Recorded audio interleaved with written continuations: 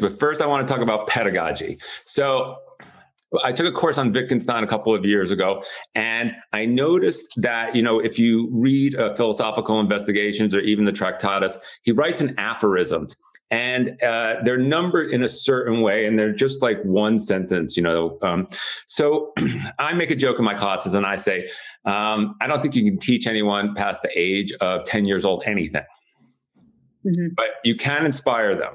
You can inspire them to want to learn. So for me, there's a word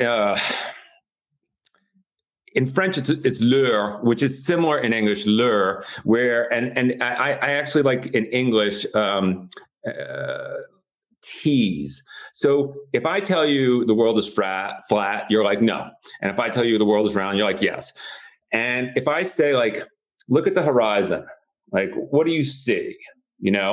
So we have to lure people into going outside of their own paradigms. We have to tease them into entertaining new possibilities, right? Yeah. So for me, to answer your question, how to own your life, I've been on the path I was on the path for 25 years, and I studied philosophy for 8 years, and then I studied spirituality, Buddhism, Hinduism, Kabbalah for 8 years, and then I studied psychology for 8 years, and it all came together when I started teaching. And I made the DVDs: Yoga for Depression and Anxiety, Mindfulness for Depression, Mindfulness for Anxiety, A Beginner's Guide to Happiness. Like my whole life, just if you looked at the 30 years prior to that, you would have said, oh, he's lost. Like, I'm so like, what is he doing in India? Like, what is he doing in Paris? Like, why does he sit around and read all day? What's wrong with that man? And then it all came together, and one of the key ways it came together was owning the past. And it's funny because a friend of mine told me, and this is in another context, she said, Ira, you have an adverse relationship with the film industry. And I didn't understand it when she first said it. But years later, I was just thinking, like, I didn't grow up out here. And my way of like ingratiating myself with filmmakers was not working. Right. And so I took that phrase, and I was doing a course like the one you took that I give on Udemy. And I thought, wow, like I have an adverse relationship with reality. Reality is that I have a scar from here to here, and my face was blown off my head.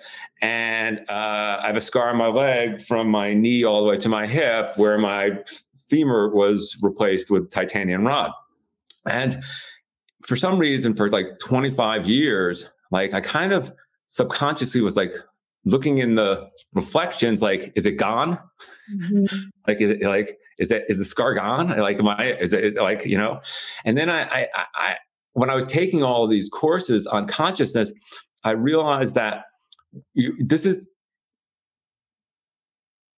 the way the mind is built. The mind is built to create resentments, woulda, coulda, shoulda, didn't. Like, so I'd be sitting there and I'd be like, oh, well, I'd be happy now if I didn't have the scar on my face. And that is an adverse relationship with reality. I do have a scar on my face. So my walking through the fire was sitting in one of these courses in a dyad with a partner. And instead of having an adverse relationship with reality, trying to shove a square peg into a round hole, like I write in my book, I just turned to him. I said, I'm supposed to have these scars on my face. I'm supposed to have this discomfort in my leg. Mm-hmm. I mean, it's just as absurd as me walking around saying, I'm not supposed to have these scars on my face. Except for one of them is the cause of suffering.